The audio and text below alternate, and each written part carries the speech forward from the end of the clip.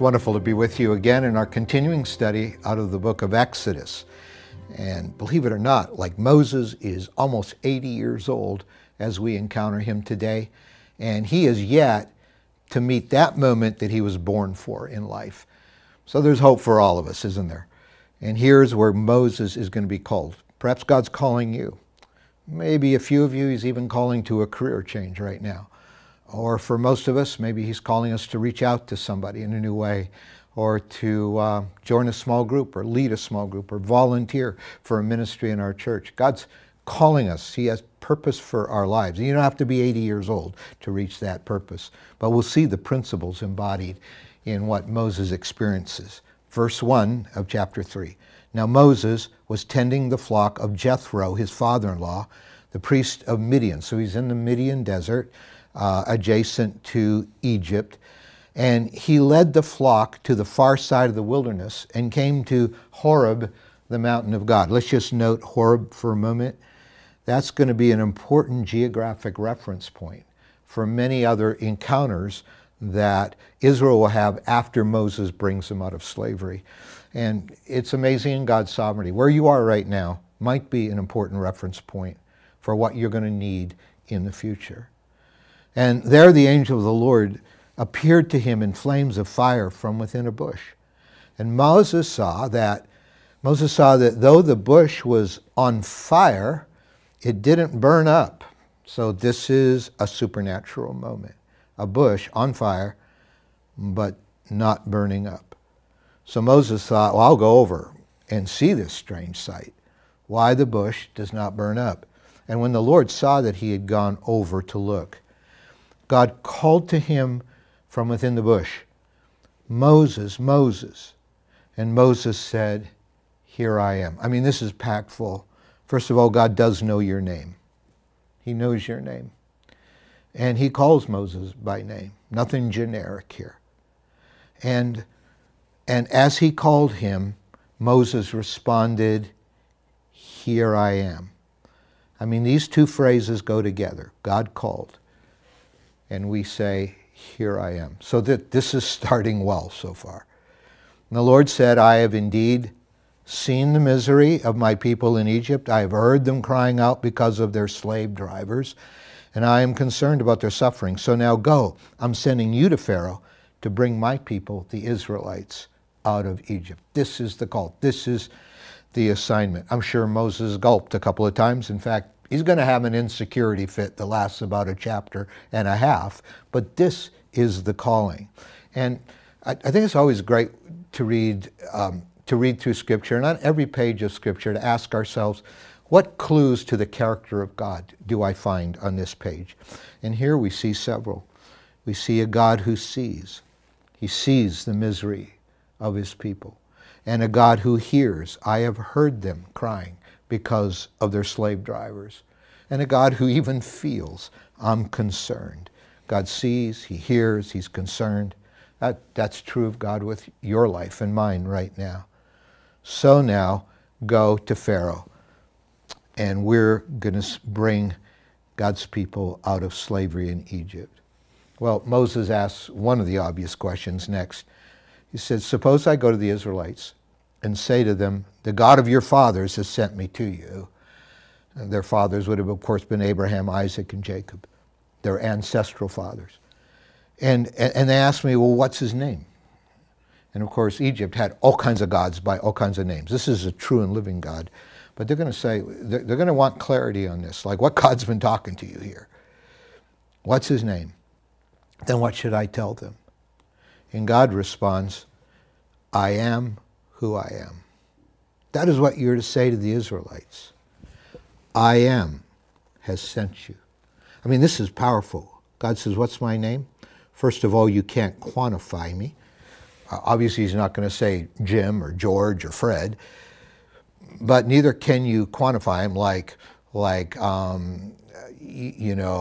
I'm the God of the ancient Near East. I'm the God of some other location, like was so common in that time. Or I'm the God of the sun, or I'm the God of the insect world. And I mean, they had gods for everything. He said, I am who I am. This is who are you to say the Israelites. I am has sent you. This name I am is related in Hebrew to the verb to be.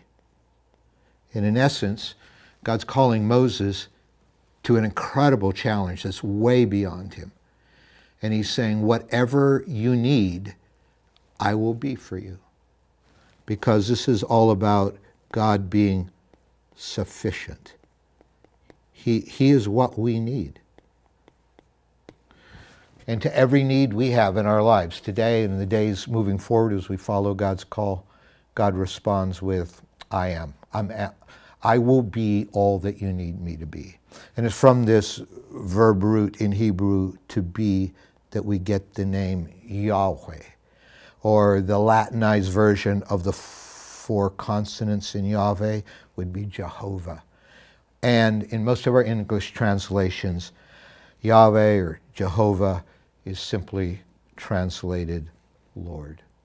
I will be all you need me to be. I'm calling you. It's beyond you. You're going to need my sufficiency, but I will be who you need me to be. Of course, we can't go on before just reminding ourselves about Jesus. Like, how would Jesus relate to the God of the Old Testament? And Jesus in John 8:58 said to his critics, verily I tell you, very truly I tell you, before Abraham was born, I am. Either that's very bad grammar, or Jesus himself identified himself as the I am that I am, and the God that appeared to Moses. So in light of God's calling and his promise to be sufficient for Moses, what might God be calling you to do that, yes, would require his help? It's beyond you. Maybe it would be great just to reflect that with our groups right now for a few minutes. What might God be calling you to do that will require his help?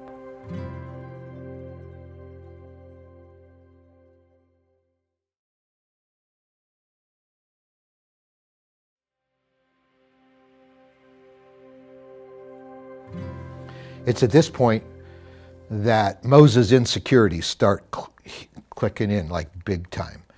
And the first issue is going to be the credibility question. Like they won't listen to me. Like, who am I? I mean, what do I do at this level of credibility? So in chapter 4, Moses answered, what if they do not believe me or listen to me? And they'll say, the Lord didn't appear to you. Then the Lord said to him, what's in your hand? A staff, he replied. So the Lord said, throw it on the ground. And Moses threw it on the ground, and it became a snake, and he obviously ran from it. And the Lord says, okay, I want you to go pick that snake up by the tail, and sure enough, it turned back into a rod. This was supernatural confirmation. He said, they're not going to believe me. Moses saying, who am I? They believe me. Well, what if they don't listen to me? What if they say the Lord didn't appear to you? This was a supernatural confirmation. God gives him 2 more. Put your hand in your cloak, pull it out, and it'll be leprous. Put it back in your cloak, and it'll be whole again.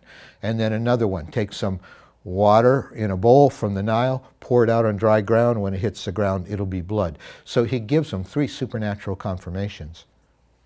And this is to help him with the credibility.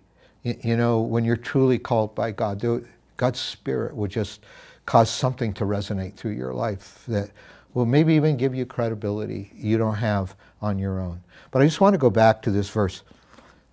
The first supernatural thing had to do with what was in Moses' hands. I've got a stylus in my hand right now. He had a rod. And whenever it comes to say, God, I don't know if I'm able, that's often the starting point. God just says, okay, what's in your hand right now? What opportunity do you have? What gifts do you have? Just let's start with what's in your hand. And often God's calling begins there and moves on from there. And then comes the question of his competence. First of all, the credibility question. What if they don't listen to me? And then comes the competence question. Like, I don't know if I can do this.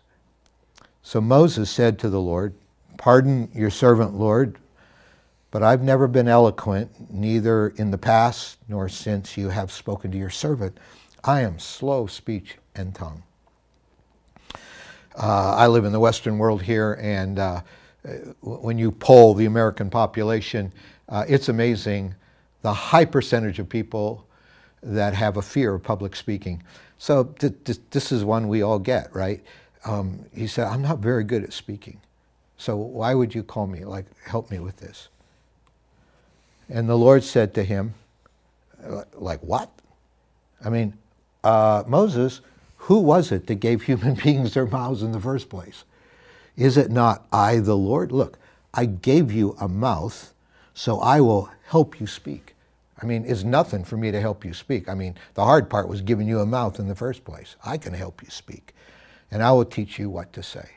Remember, God had answered Moses' question, what's your name? He said, I am that I am, that I will be everything you need me to be. I'll be your sufficiency. In fact, in the New Testament, the Apostle Paul said, God does some of his best work when we're weak, so that we're not competing with him for the glory when he uses us. And so Paul says, I've learned to boast in my weaknesses, not to let them make me paralyzed in insecurity. And our insecurities not paralyze us. May we realize that who gave human beings their mouths is not I, the Lord. So if he created us, he can help us. But here's Moses' response. Pardon your servant, Lord. Just send somebody else. This becomes Moses' bottom line. God, I just don't want to do it. And here is where God comes to his bottom lines. For the very first time, the anger of the Lord burned against Moses. This is the first time. And we don't like that word anger sometimes, but the God who created us, he's called us. There's people he loves that he wants to touch through your life. Sometimes even in my life, it's like, why you call me? You know, and there's been times I've just sensed the Lord saying, you know, I love people so much that I'm even willing to use you in all your insecurities and all the things you're not great at yet. I love people so much that I'm even willing to use you. And when we just dig in our heels, God loves people so much that his anger begins to burn. I mean, this is like you get angry at a kid when they just keep disobeying you. I mean, God's anger burned against Moses. That's the first bottom line.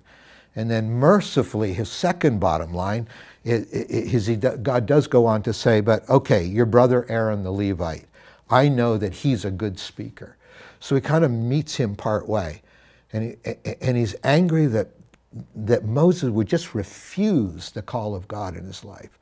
And yet he comes back and he says, okay, tell you what, if you'll follow me, I'll send Aaron with you and he can do the talking for you. So this leaves us with the question, with God's call in your life, what are the insecurities that you're most vulnerable to when it comes to obeying God?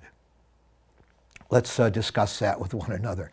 Let's think about that. I mean, what are the insecurities? I would guess most of us have some pretty noticeable insecurities where we just keep questioning ourselves. When God's saying, I want you to step out. I want you to take leadership here. I want you to reach out to that person. Yeah, but who am I? And I'm not good at that. I mean, what are your insecurities? And how might the Lord be helping you to move forward? Maybe you're just digging your feet in and you're feeling that conviction of the Holy Spirit. That's him making you uncomfortable. That's the Lord saying, I'm not pleased with what you're doing here. There's too much at stake. You need to be available to me for the sake of what I'm doing in the world. Or it may be just God saying, okay, you know, I'll give you a partner, or I'll help you in some way. How might the Lord be helping you to move forward right now? May God bless you as we ponder on these things.